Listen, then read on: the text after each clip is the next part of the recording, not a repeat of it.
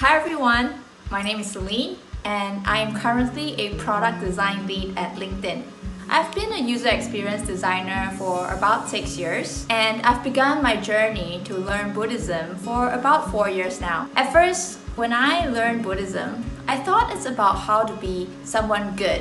After learning more about Buddha's teaching, I realized that I can apply a lot of his teachings into my daily work as a user experience designer. So, what is user experience design, which is also known as UX design?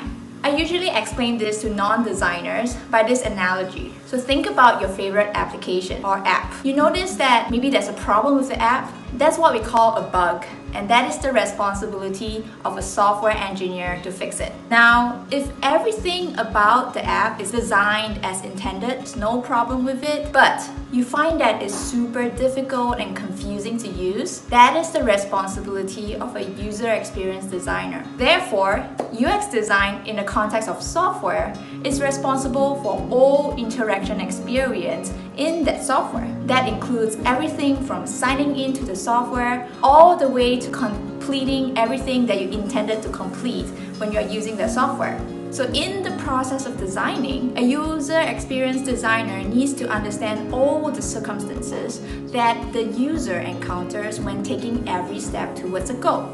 So let's take a simple login as an example. Are you a new user or an existing user? If you're an existing user, do you remember your password? What happens if you keyed in the wrong password? At every step, we need to understand how the user reaches this step and what they want to achieve at this step, what they can do, what they might choose to do, and what happens after they complete this step. So the whole thought process continues again after the next step and the next step until they've completed what they wanted to do. As a UX designer, we are designing the environment for the users to take every step, and a good design is not confusing. It's simple to use, convenient, and delightful for the users.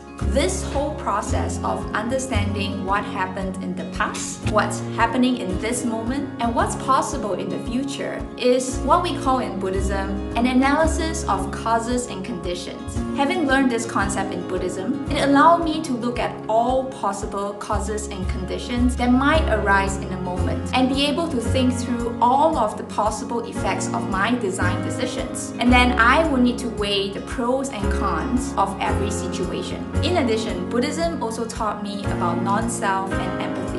When I first started as a designer, I thought everybody would use the product the way that I use them. And so I designed in a way that I think is a great design. But in reality, I'm not the person who decides whether the product is good to use. The users do. So when I design, I need to let go of my perception of self. Let it go, and be able to truly empathize with the users, to think from their perspective. And part of this process requires me to listen to their feedback. But a user's feedback isn't the only consideration. After I started working as a designer, I realized the importance of finding a balance between what the user needs, what is good for the company, and what is technically feasible to implement. Learning about finding the middle path and impermanence in Buddhism helped me realize that there is no absolute permanent definition of right design. It is about finding a balance across all aspects. What's right is impermanent and dependent on the causes and conditions at that moment, the company's strategy, the available technology, time, resources, data, the user's needs, etc. The best design would be design that take everything into consideration. Because there are so many things to consider, I cannot possibly find the best solution by myself. Early in my career, I would be defensive about my designs because I have the wrong mindset that good designs wouldn't get much feedback from others. However, because I'm only an expert at design, I need the inputs from experts from other areas in order to get the designs right.